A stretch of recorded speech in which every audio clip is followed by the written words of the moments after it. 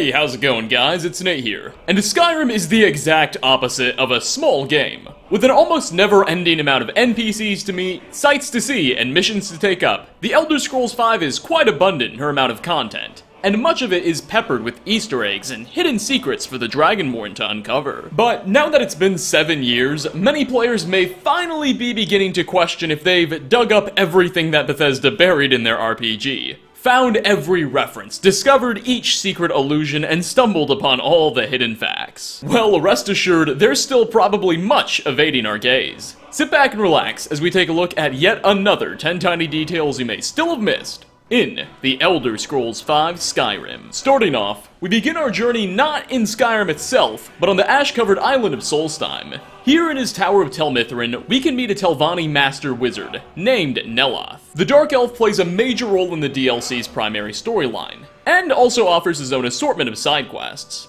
Neloth is a great mage. The problem is that he knows it, and is quite stuck up when speaking to the player. Imagine that, being so full of yourself that you talk down to the half-dragon chosen one. Not exactly the most humble of fellows. Well, if the College of Winterhold questline has been completed prior to your first encounter with the magically inclined Dunmer, some unique, otherwise hidden dialogue with him will become available, wherein he'll actually offer something of a compliment to the Dragonborn. Take a listen. Winterhold? That small college that is falling into the sea of ghosts? You're the one that recovered the Staff of Magnus. Impressive. Talvis should finish his apprenticeship in a couple of decades.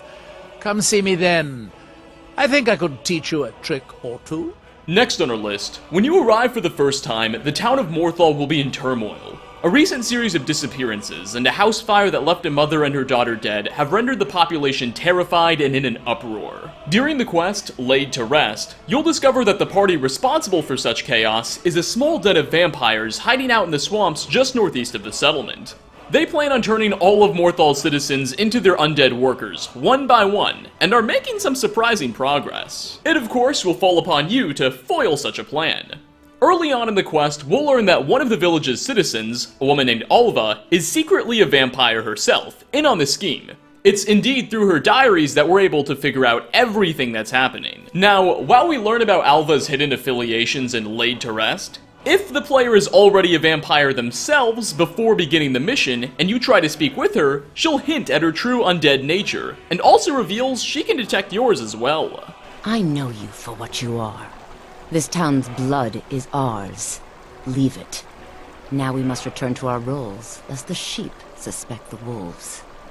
Coming at number 3, speaking of vampires, we all know and love, okay, well maybe not love, but know of Babette. The eternal 10-year-old undead assassin working for the Dark Brotherhood, who's hiding over 300 years of life experience in a little girl's body. Alas, this character seems to have been inspired by, or at least exists in reference to, the 1976 Anne Rice novel, Interview with the Vampire, wherein the protagonist has a 70-year-old vampiric daughter in the body of a 5-year-old. That daughter's name is Claudia, but that same protagonist has a love interest named Babette. Oddly enough, at the end of the book, Claudia ultimately is killed after the vampire den she lives in is set ablaze. Likewise, in Skyrim, Babette narrowly survives the Penitus Oculatus' sacking and burning of the Dark Brotherhood sanctuary in Skyrim. So there's a few parallels. For 4th spot, when in combat, Brynjolf, one of the more central members of Riften's Thieves Guild, may say the following phrase. So, it's to the pain then? This is a clever Easter egg, nodding to the film The Princess Bride, particularly a scene where one of the central protagonists, Wesley, tells Prince Humperdinck that the pair will battle to the pain rather than to the death, and goes on to explain in pretty grueling detail why fighting to the pain will be far less pleasant than to the death, which ends up convincing Humperdinck to surrender. I'd love to show the full clip, but I'm sure you already know why I can't. Halfway through at number 5, ward spells fall under the Restoration School of Magic, and are essentially magical shields that reduce the effect of spells directed against the caster of the ward. Well, funnily enough, wards are also capable of blocking Charis and Frostbite Venom attacks, as well as standard magic. The reason for this seems to be more of an oversight on Bethesda's part rather than anything else, as Venom is technically classified by Skyrim's game engine as a spell being casted by any insect or spider, and a ward of course is functional against all spells in general. So the next time you go out planning to clear a cave, consider keeping a ward spell on hand if you expect any creepy crawlies to be inside. Sixth, the book, Great Harbingers, documents the history of the Companions. Specifically, each of the guild's leaders, or Harbingers, leading up to the Third Era. One of those Harbingers, who allegedly assumed power several hundred years after the Companions' founding in the reign of Ysgramor, went by the name Sirik the Lofty. He's considered especially noteworthy, because he was the first non-Atmoran/Nord to be given such a position, as he was Redguard in origin. According to the text, Sirik began his service to the Companions as a mere servant. But over time, and through a series of incredibly impressive demonstrations, the Redguard worked his way up to the faction's de facto leadership position. It's said that his time in the position was short-lived, but he brought a new level of bladework knowledge to Yovaskar that continues to be passed down to this very day. Sirik the Lofty's name, although, alludes to that of Sirik Lofton, the man who played Sisko in Star Trek Deep Space Nine. Who would have thought, the folks at Bethesda being fans of fiction? Next, Sebille Stentor is the court wizard of Solitude, and she's also secretly a vampire too, but that's not too important for this factoid. You see, another mage who also spends much time in the city's royal palace is Meleron. Meleron is a high elf, who, unlike Sebille, doesn't serve the crown directly, but instead has privately been hired by one of the court's thanes, Erikr, to do his bidding and conduct various research experiments. In the event Sebille is murdered to death, Meleron will take her place, and be promoted to the position of true court wizard, much to his satisfaction.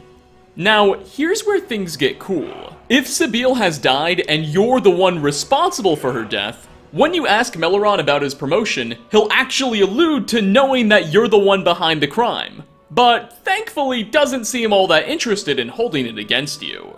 Now that Sebille Stentor is out of the picture, I am indeed. And the court is, well, free of her eccentricities. Moving into her quarters was an interesting process. It does indeed. You know, I hear you had something to do with Sebille Stentor's demise. That must have been a hard bit of business. I hear Stentor had been alive for a long, long time. Coming at number 8, the Dawnguard DLC introduced a radical overhaul of Skyrim's pre-existing vanilla werewolf and vampire systems. If the player ultimately decided that aligning with the Volkihar vampire clan was the way to go, the new vampire abilities would be yours. In contrast, the Dawnguard offered those of the wolf. Now, in order to join up with the Dawnguard, who are literal vampire hunters, if you're already a vampire, they'll demand that you first figure out a way to get cured. Spoiler alert, there's a mage out there who will help you out. However, if you're already a werewolf and instead wish to align yourself with Harkon's Volkihar clan, when you speak to him, he'll have some special dialogue, acknowledging your situation and promising to be able to take care of it himself. Yes, I can smell it on you. The power of my blood will purge that filth and make you whole again. Getting close to the end here at number 9, this is a nod that more people are familiar with, but still one I've yet to cover nonetheless. Eric is a Nord living at his father's tavern in Rorikstead, the Frostfruit Inn. When we meet him, he talks about dreams of one day getting off the small farm and living a life of adventure.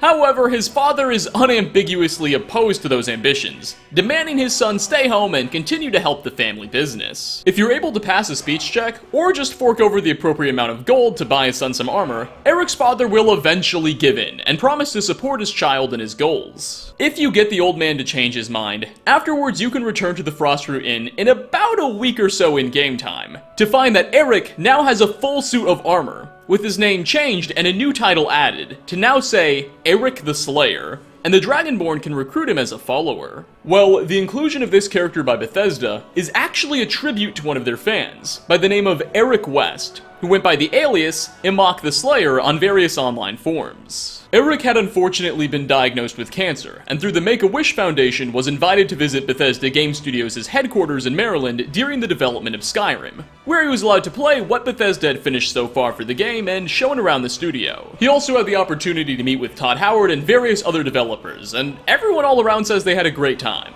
Unfortunately, Eric passed away as a result of his condition just 6 months before Skyrim's official release, but Bethesda made a point to ensure his memory would live on within the game nonetheless. And finally, last on our list, we have a bit of a mystery on our hands, though a small one, that takes us back to Solstheim, where, on a beach just west of Frossel, we can find a chest, next to 2 skeletons. The chest itself will be filled with some random level loot, specifically jewels. Though, other than that, we don't really know what happened here. It's unclear if this treasure chest and both the skeletons washed up as a result of a shipwreck or something to that effect, or maybe these 2 men found the chest as they were walking along the beach, but for whatever reason passed away shortly afterwards. If this is the result of a shipwreck, what caused it? Was it simple bad weather conditions? Perhaps pirates? Maybe just a bad captain? We may never know. But hopefully all of this wasn't related to a FedEx package delivery gone wrong.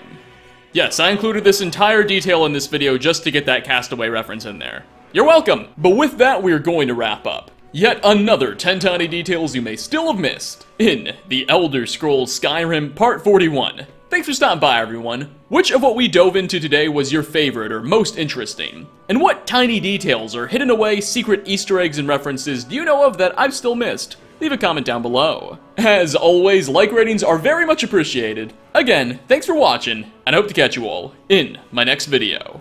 Peace out, everybody.